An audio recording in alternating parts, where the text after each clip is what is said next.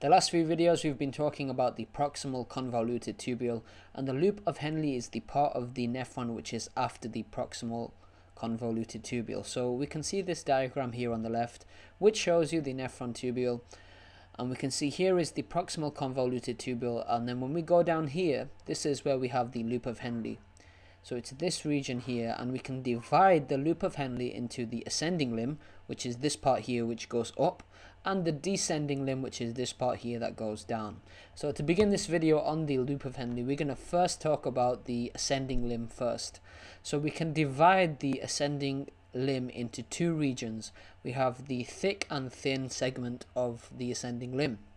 So you can see here we have the thin segment, which is just after the initial loop, and then here we have the thicker segment here, and this thick segment of the ascending limb of the loop of Henle is what carries the filtrate to the distal convoluted tubule, which is located in the renal cortex, and that's this region here. So the thick segment is what carries the filtrate to that region. So salt is initially going to be ejected from this thick segment of the ascending limb into the surrounding interstitial fluid, and in cells of the thick portion of ascending limb, we have the movement of sodium ions down its electrochemical gradient from the filtrate into the cells. So we have sodium ions which are going to be in the filtrate, and they're going to move from a region which has a more positive charge, which is the filtrate, to the cells of the ascending limb, which is less positive in comparison.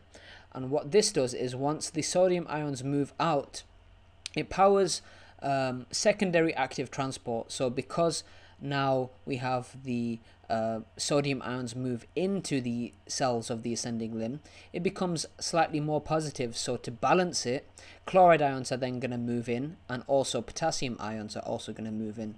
So it initially powers the movement of chloride and potassium to also follow through after sodium is moving into these cells, and the ratio of which this occurs is 1 sodium ion per 2 chloride ions per 1 potassium ion. Now the sodium ions are then actively transported across the basolateral membrane of the epithelial cells of the ascending limb into the interstitial fluid, which is the fluid surrounding the nephron, via sodium and potassium pumps, and then chloride ions are going to also follow passively because it's going to become more positive, so chloride is going to follow. And then we also have potassium ions which are going to diffuse back into the filtrate. Now, unlike the epithelial walls of the proximal tubule, the walls of the ascending limb of the loop of Henle are not permeable to water. So the filtrate in the ascending limb becomes increasingly dilute as it ascends to the cortex, which is here. So while the fluid surrounding a loop of Henle in the medulla becomes increasingly concentrated, we have the filtrate which is going to become more dilute.